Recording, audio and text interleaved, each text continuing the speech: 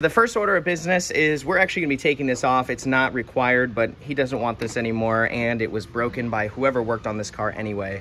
And I actually like the really exposed look. So we're going to go ahead and remove this, and let's go ahead and start dismantling the intake, the ECU, and the battery, because your spark plugs sit underneath down here, and on your passenger side, they actually sit right here. Now the ECU is directly in front of it. And to get everything that you need to get the spark plug out, you do have to relocate this ECU. So we're gonna move that, and we're also gonna start by removing this intake duct. All right, and before we get involved with anything that has to do with the ECU or anything electrical, we want to disconnect the negative terminal. Now the thing is we're gonna have to remove this battery anyway, so you might as well remove the negative terminal as well as the positive and remove the battery out of the car.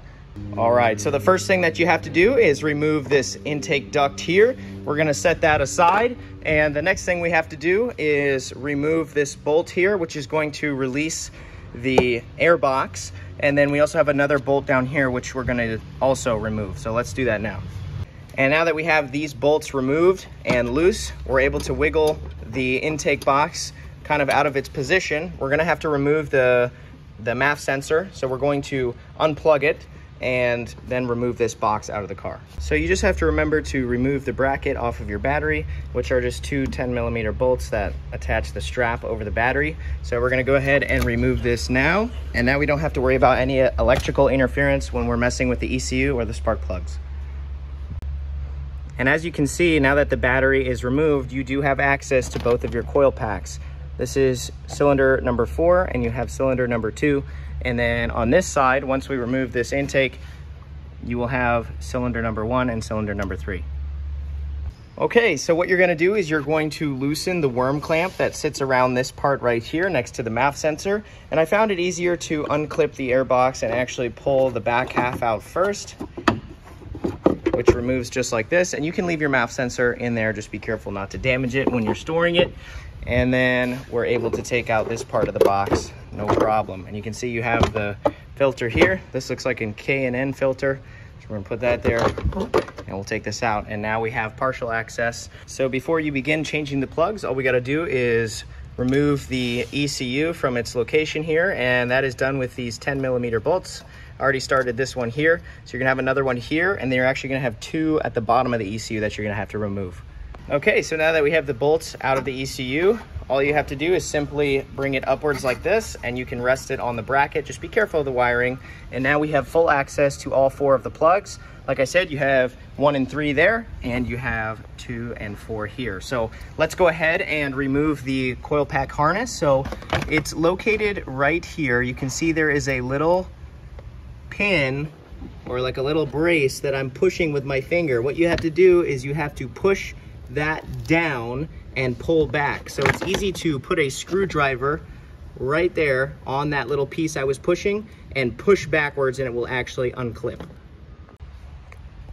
So I turn the light on so you can see here, this is that little clip that you have to pull back and push. So I'm gonna push it back with the screwdriver and push the whole mechanism back.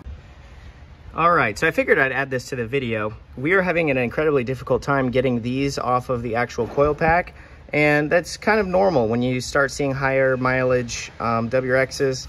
That happens. These really get stuck to the coil pack. So you can actually just result to taking off the little 10mm bolt that is on the coil pack itself, and just remove the coil pack and the harness assembly, and then you just put it right back where it goes when you're done. So usually I like to unplug everything and check everything out, make sure it's all good, but in this case it's gonna be more difficult to do that. So all you gotta do is pull it out now like this with the entire assembly, and then what you can do is, now that it's free to play with, you can actually pull it off there. So that's what I chose to do. So just to show you an example of how it normally works, you push back on this here and you slide it back like this, and you can see it's starting to slide off of the coil pack like that, and then it just completely unclips. So that's how you do that part. You just clip it off and then it comes off, but we're gonna remove the whole assembly. So this is what I'm using here to get the spark plug out. Just a little joint, or I call them a knuckle, with a 14 deep socket, and that'll pull the spark plug right out. Okay, so now we have all 4 spark plugs out of the car, and these are actually NGK plugs. So let's go ahead and open our new box of NGK laser iridium plugs, and we do have to do a very important step before we put them into the car. And here is our brand new box of the laser iridium NGK plugs. The code for the WRX is 96024, and that's what you have to put these in.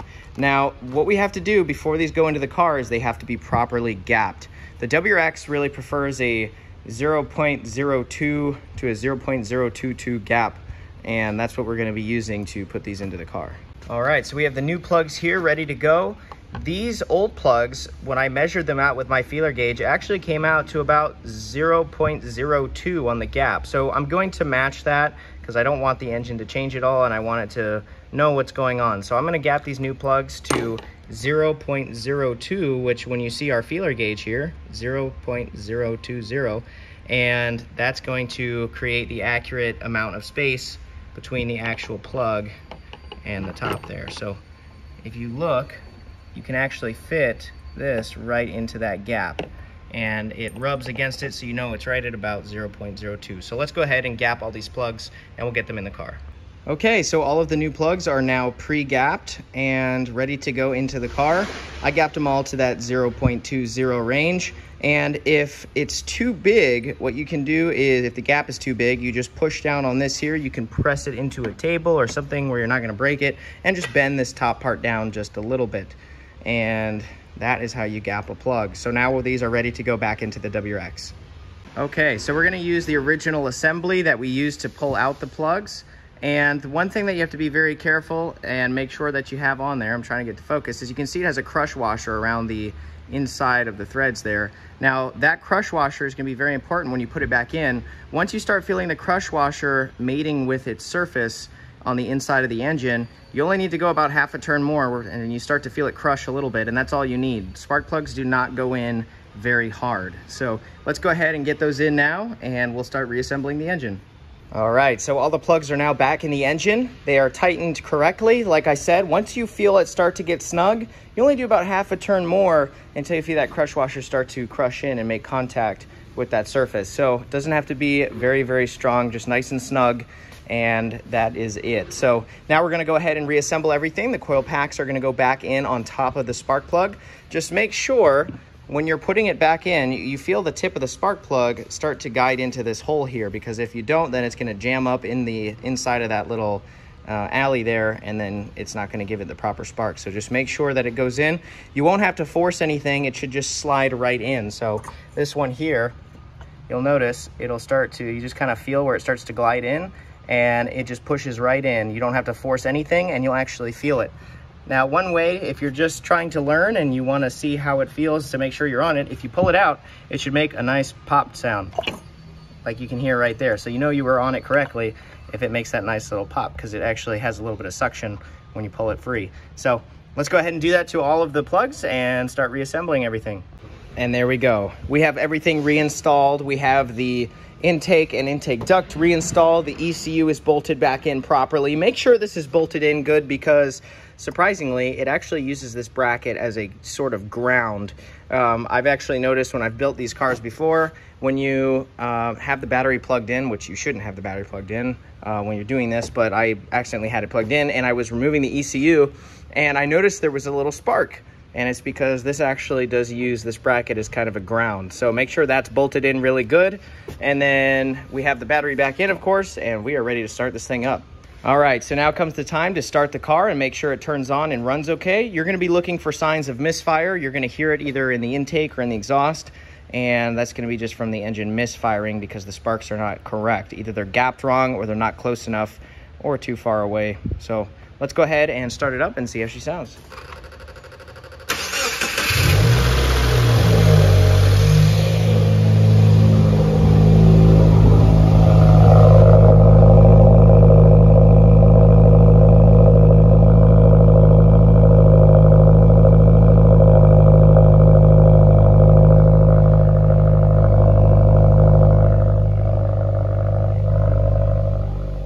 Pretty good.